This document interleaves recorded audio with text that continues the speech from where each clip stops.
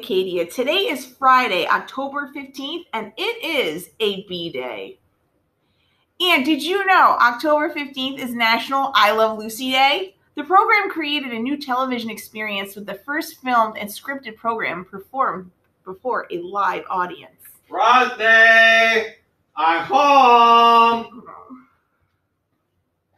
That's great. I was wondering where you were. What did you do? Well, I started without you because you weren't here. I don't want to hear any more of your hybrid scams. Rosny, what did you do? Are you ready? Yeah, I'm ready. Gosh. Okay. Why don't you do the lunch menu since you're late? Okay. It's pizza, chickpea salad, and assorted fruit. You did that great. Thank you. All right. Just a heads up, peeps. The Patriots Pen Essay Contest is taking place.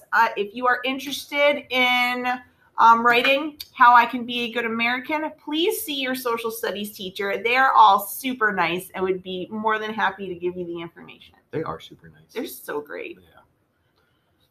Yeah. National PTA Reflections Contest time is upon us again.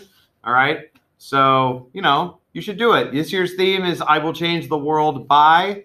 All right. You can accept, or PTA will be accepting virtual submissions through Google Forms. So if you're interested, see All Things Acadia for more information. And do not forget about our backpack program, Food Raiser, which starts next week. So please bring in those items for the backpack program. Shen Social Club, a club for 7th and 8th graders only. A social club for being social, promoting social. Yeah. Monday, October 25th is the first meeting in room 909. The late bus leaves at 4:15. The facilitators are Mr. and Mrs. Shea. And today is Red Day. Remember everyone deployed. And today we are featuring Nathaniel Killebrew, who is Mrs. Moses' grandson. And he is a senior airman security forces unit, SRA, and currently deployed overseas in an undisclosed location. That sounds serious.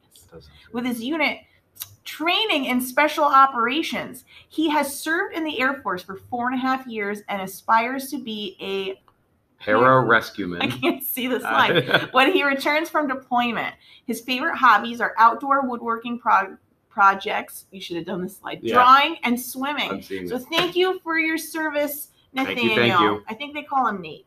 Yeah. Happy birthday! You could have read this slide. Look how big that is. To all those people, happy birthday. Happy birthday over the weekend. And finally, a message from NJHS about breast cancer awareness. How does breast cancer affect people? Breast cancer can affect both men and women. Although it starts off by only affecting the breast, it can also spread all over your body. Some things breast cancer can also affect if it spreads are the liver, lungs, muscle, bone, and your brain. When having breast cancer, it can affect the emotional health of patients, families, and friends.